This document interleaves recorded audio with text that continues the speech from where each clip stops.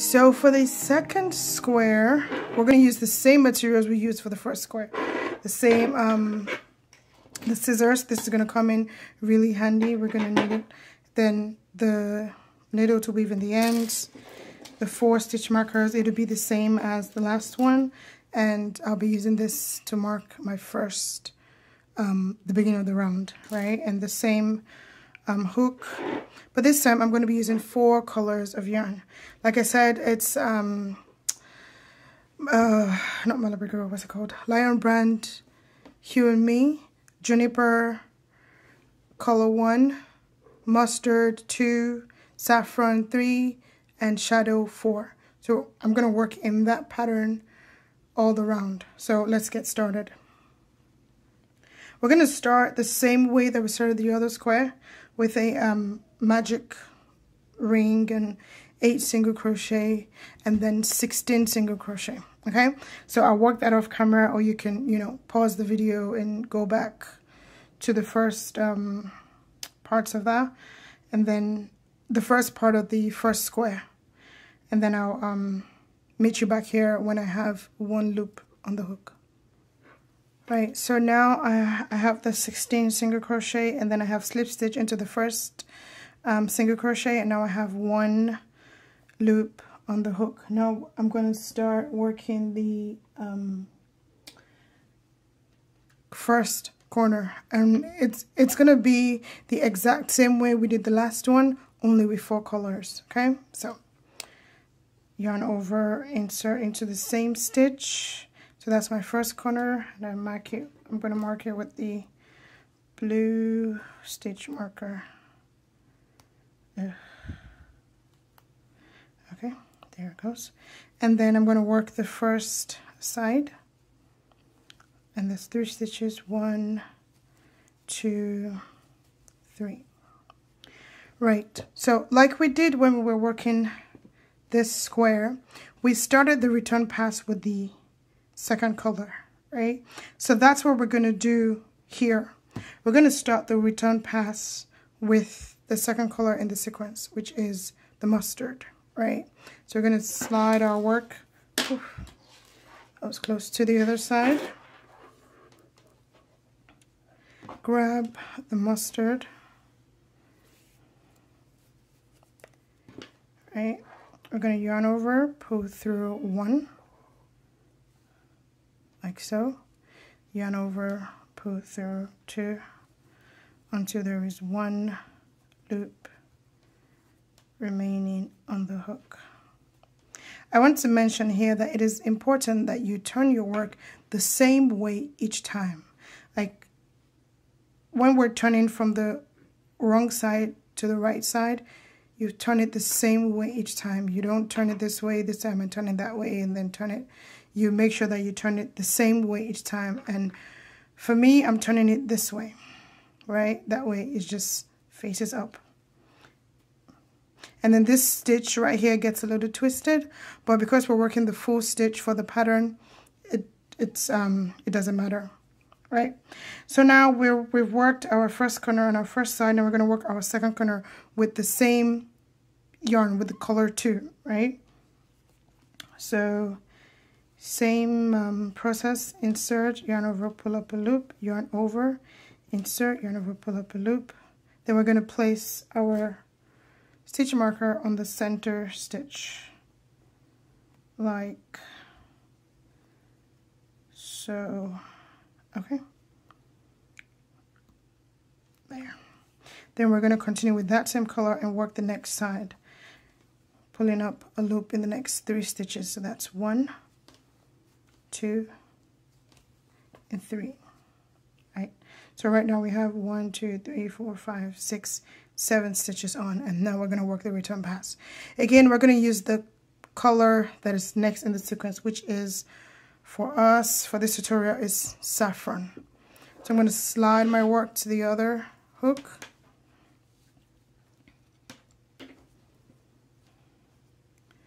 Grab some yarn, and then yarn over, pull through 2. Okay. Still yarn over, pull through 2. Oops. Like so. Yarn over, pull through 2, yarn over, pull through 2. It's important that at this stage you work slowly. That way you get the hang of the colors and the switching and everything, you know, before you know, keep going. All right, so we have this color 2, we're on color 3. We turn our work the same way, like so. Work on the third corner. So that's yarn right, pull up a loop, yarn over, insert, pull up a loop, like so. I'm going to place our stitch marker on the center stitch. Work the next corner in the next 3 stitches. Sorry, the next side. 2, 3. Right, and then slide the work to the other hook.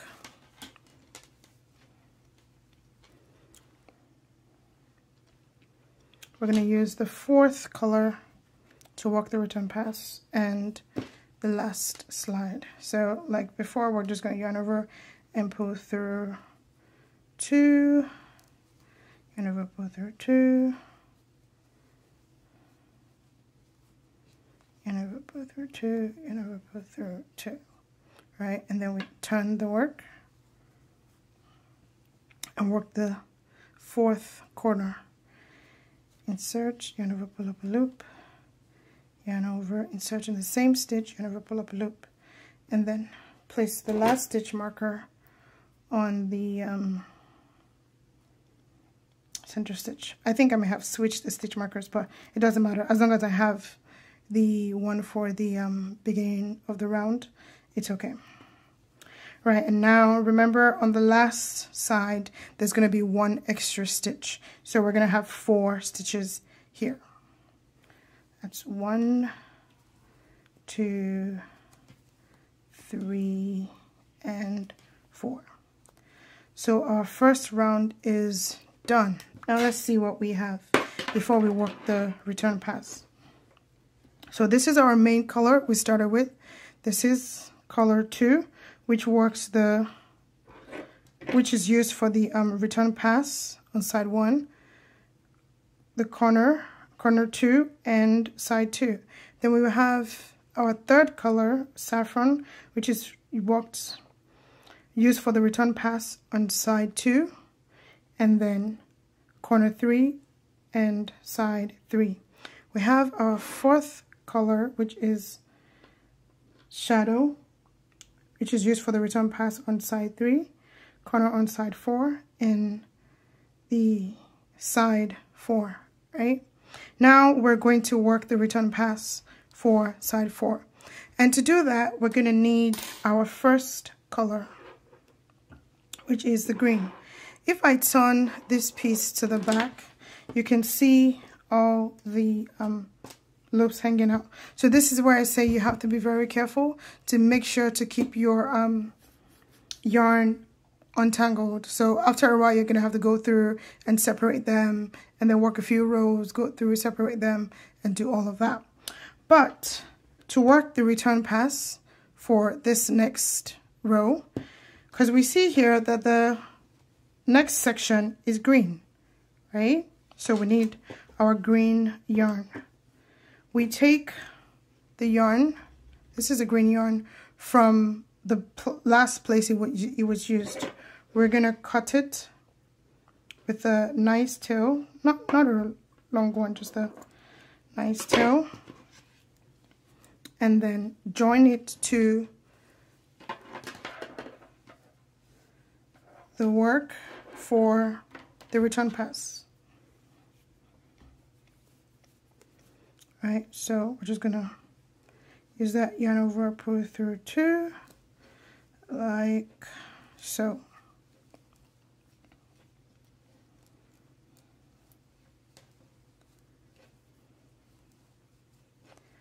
Now we have completed round 1. And you can see each color is represented. Right, since we're using color A, we're gonna start round 2 with the same color. Starting round 2, we're going to work the corner stitch, which is a Tunisian double increase stitch, where you insert as for TKS, Tunisian knit stitch, yarn over, insert into the same stitch. Remember, we're working only into the center stitch. That's where we're working on. We're not working into the corner spaces, right? And then, as we did for the first square, we're gonna work a Tunisian full stitch into the stitch right here. 1, 2, 3, 4. Try to keep the tails in the back and work over them. That way they stay in the back of the work. Now we have 4 stitches, right? And so we look here and we know that the next color in the sequence is the mustard. We slide our work to the other hook, snip the mustard, and then use that for the return pass, right? Yarn over, pull through 2, yarn over, pull through 2, like so, until the end, right?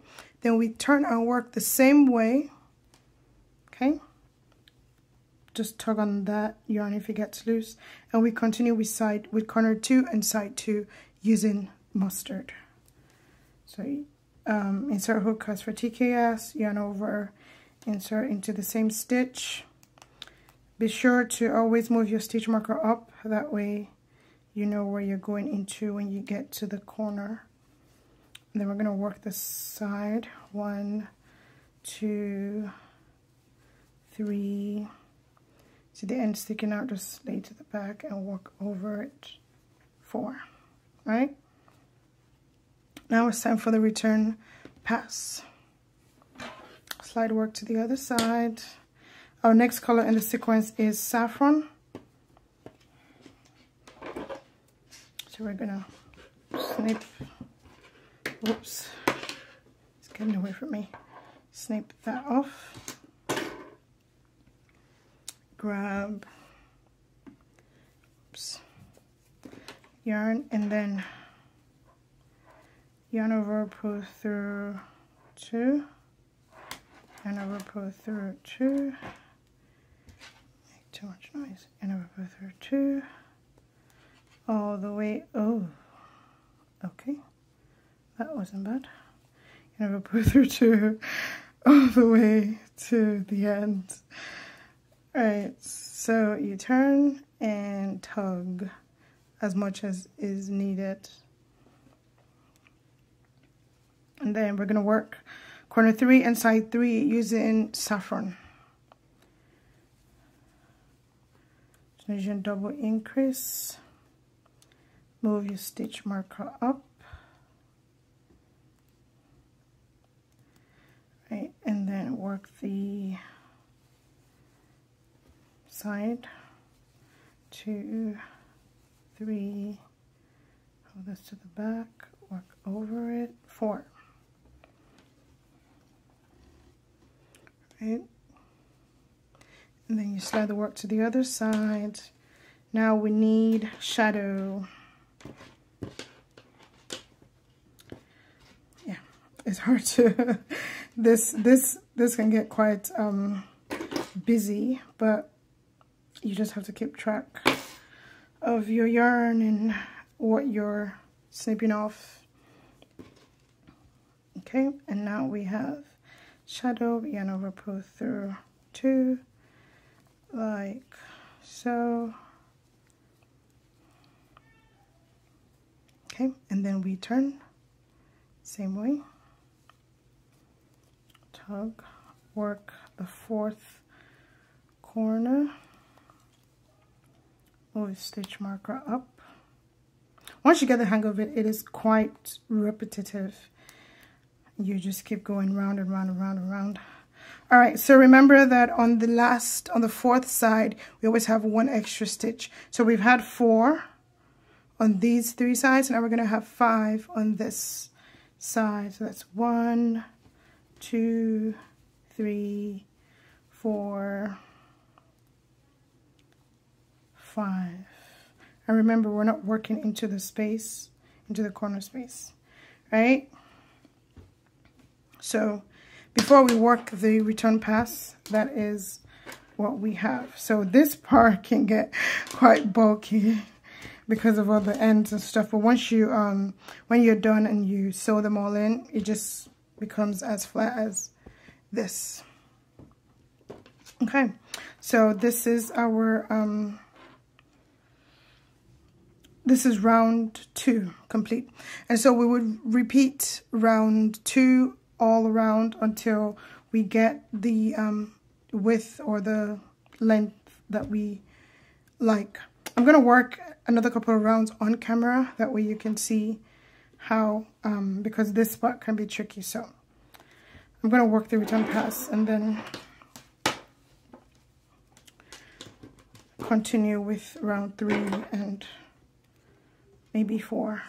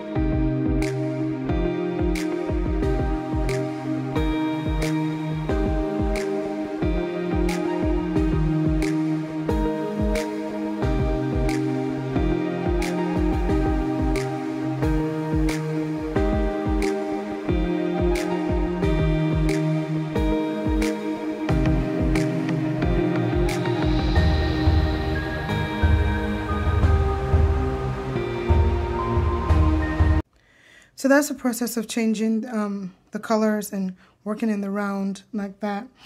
I'm going to stop here and work the rest off camera, and then I'll show you how to do the bind off. It's the same process as the first square. You would work 2 single crochet in the corner and then 1 single crochet across, change to the next color, work 2 single crochet in the corner, and just do that way until you come to the until you work your way around, and then you weave in the ends. Another alternative to all of this right here is to stop and weave in the ends after. Like after you've done a few rows, just stop and weave in the ends, and then work a few more rows, stop and weave in the ends. You could do that, or you could braid the ends down like so. I would just take these and just braid them down, that way they're not all in the way. Or you could just hold them down with a rubber band or something, if you know that works for you. So just braid them down, that way they're not all, you know, moving around and stuff like that. Or you could just hold the short ends, right? You could just hold them all in a with a rubber band or so, and then this could get quite uncomfortable, so I think the braids would be better. That way they can lay flat, and then you can just tie them up in a band like this and keep going. That way they don't, you know, mess with your current row. But either way, you have lots of ends to weave in, so that would be it'd be nice to do, like fun to do, like with Netflix or something, and just know that you're gonna have a whole day weaving in ends. But it's worth it, I promise. So I'm gonna work a few more rows off camera, and then I'll show you the bind off, and then we'll be done. See you soon. Now we're coming to the end of the return pass on the 4th side, and we're gonna start working the bind off. All right, so now that since I have this color, the green color, I'll just go ahead and work the bind off with the green on this first side. In the corner, we're gonna have 2 single crochets, like so, 2 single crochet stitches, right? And then in each space across, we're gonna have 1 single crochet, like so.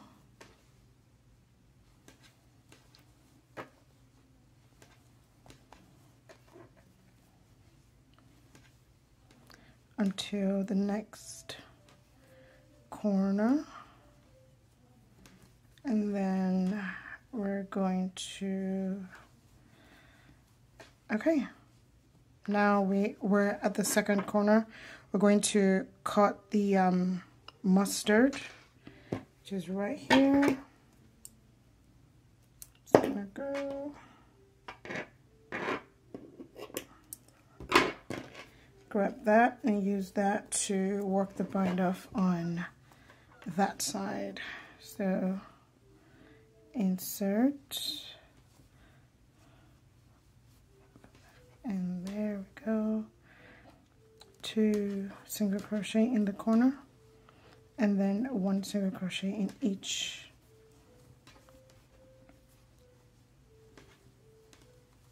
space across.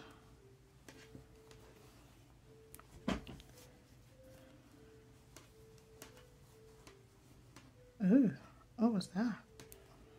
Yikes, excuse me.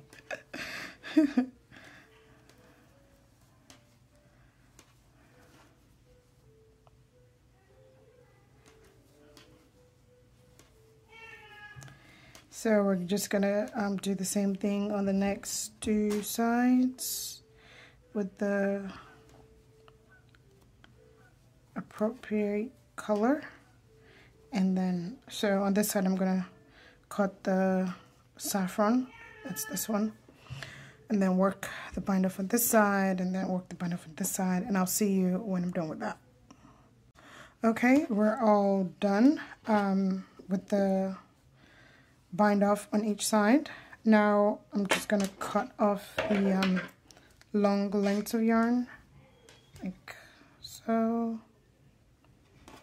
and then this one. I think that's it. Okay, so this is what we have. Okay, this is what we have, right? With all the ends in the back, it feels kind of thicker than this, but I'm just gonna sew in the ends so you can see how. So you can sew them in whatever way works for you. I know I talked about braiding them earlier, but the thing with the braid is, depending on how tight you braid, it causes the front to cave in that way. So I wouldn't suggest braiding it for use. You can braid it down while you're working on it and then weaving the ends later, but I wouldn't suggest braiding it down for use, because then it distorts the shape of the square. But I'm gonna work the I'm gonna sew in the ends so you can see, and then I'll meet you back at the end.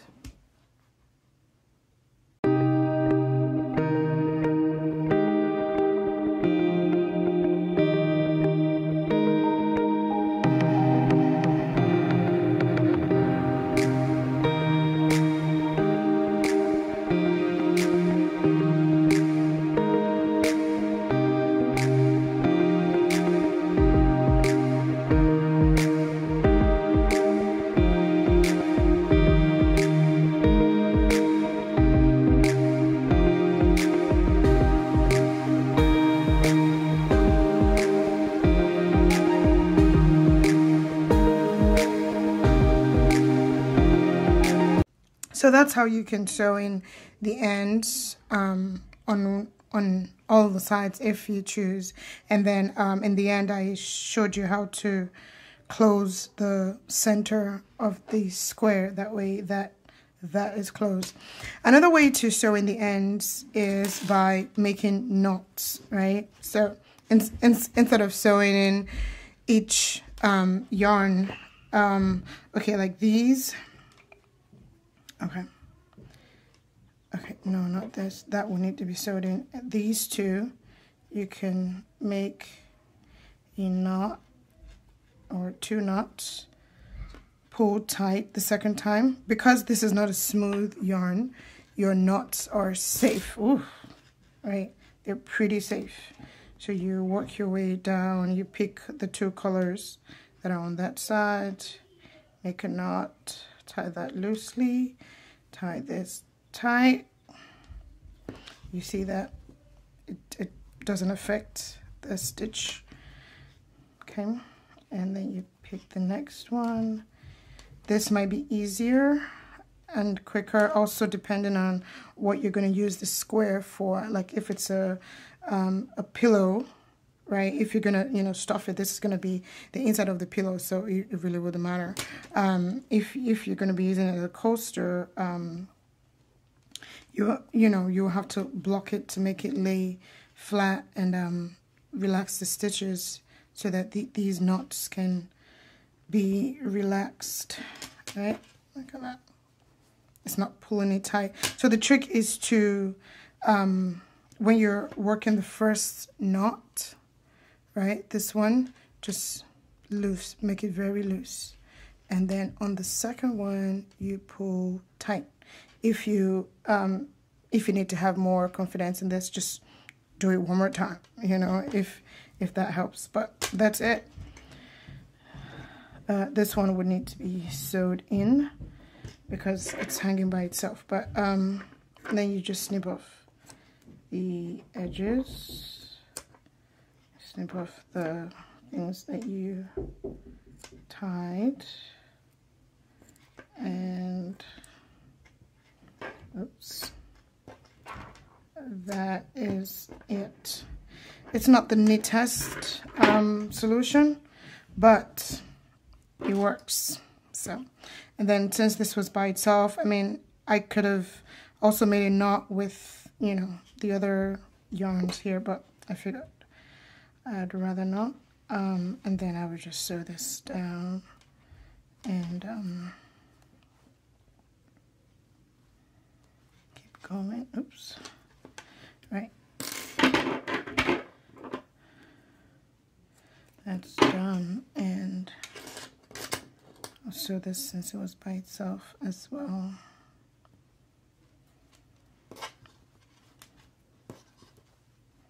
So wherever that works, that's that.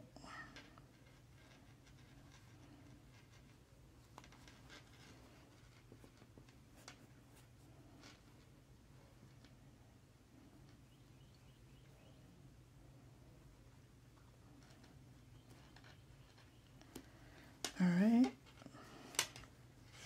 If you're using a smoother yarn, you would have to be, you know, extra careful to make sure that your knots are tight. So I'm gonna go off camera and finish these, and I'll be back. I'll see you soon. Alright, so all done. I ended up tying knots for the other sides, and I would say that the one where I sewed in all the ends is definitely smoother or flatter than this, but then again, this is the wrong side of the work. And let's take all these out. Blocking would smooth everything out and relax those knots and relax the stitches, but then again, they're not going to come apart because the yarn is not smooth. Right, so this is what we have. This can be a nice coaster, right? And tuck that in. But yeah, that's it. So we have front and back, or back and front, or two coasters, you know, depends on what you would like. These ends are definitely, because we used two colors and we just kept carrying them around, it definitely worked better than these. But then again, it's the wrong side of the work, so it's up to you how you want to take care of the ends. But that's it. Real quick, I wanted to show you how to count your stitches, right? Because we're using the Tunisian full stitch, it's a little different. So to count your stitches across, you're counting each stitch across, not each stitch across, because this is a different row, right? So let me show you. Right, so this is a different row, and this is another row. So when you're counting across, don't count, you're only going to count the stitches across, right? And there's always going to be a stitch in between because it's a Tunisian full stitch, right? So to count across would be 1, 2, 3, 4, 5, which makes sense because we have 1, 2, 3, 4. And the next row after that would be 1, 2, 3, 4, 5, 6. Like so. So if for you to count your for your when you're taking gauge, so you know that would help. It will also help when you're trying to figure out how many rounds you've made or how many rounds you have left. So that's counting stitches across. Counting rows. Okay, so we're just gonna count rows this way, right? Because stitches are this way, rows are up and down, right? For rows, we count both of those stitches because each one is a row. So the rows are going, let me use this color. Okay, so it's clearer here. So the rows are going 1, 2, 3, 4, 5, right? If that makes sense. So we're going 1, 2, 3, 4, 5, because all those alternating stitches are on each row, right? So you're going on a row. Let's see. Yeah, it's hard to just put a ruler on, but you can just see 1, 2, 3, 4, 5. That's that. If I were to turn here, you would see it was 1, 2, 3, 4, 5. 1, 2, 3, 4, 5. And 1, 2, 3, 4, 5. It's harder to see on the screen, but that's how you count your stitches, your rows and stitches for your gauge swatch, or for, you know, whatever it is you're making. That way you know that you're making the same number of rows and on each, because I think I have 5 here too. Let's see, 1, 2, 3, 4, 5. Yes, 5, and then the bind off. So that's that. Now, when you're blocking, you would block it with the corners like so and like so. See, you've got a nice square. Right. I'd like to mention that if you were making a pillow and you are sewing these pieces together, you would use whatever seaming method works for you. So you could either do the mattress stitch or the single crochet join. You would just make sure to use the same colors. The mattress stitch is actually fine because the thread or the yarn gets hidden, you know, in between the stitches, so it doesn't show up. But if you're going to use a single crochet join, you would have to use the same colors, which would be different on the side. So it's up to you. You can use the back stitch and just, you know, do all of that together, or yeah, you could seam it this way. Just make sure to line up the stitches corner to corner. And yeah, so there's so many ways, there are so many options for you to seam the pieces together however you like. Okay. I hope this tutorial was helpful. I hope you enjoyed watching this tutorial. Please leave me a comment below. Let me know what you choose to make with these pattern with the squares. If you choose to make a pillow or a blanket, or, you know, coasters, or whatever it is you choose to make, please leave a comment below. Let me know if this was helpful. Let me know what else you'd like to see from me. What else? I mean, I deal mainly in Tunisian crochet, and I do have a soft spot for Tunisian in the round, but I also do regular Tunisian crochet. So if there's anything else you'd like to see from me, just leave a comment below, let me know. And any questions, anything, leave a comment below. And I'll see you in my next video. Thank you.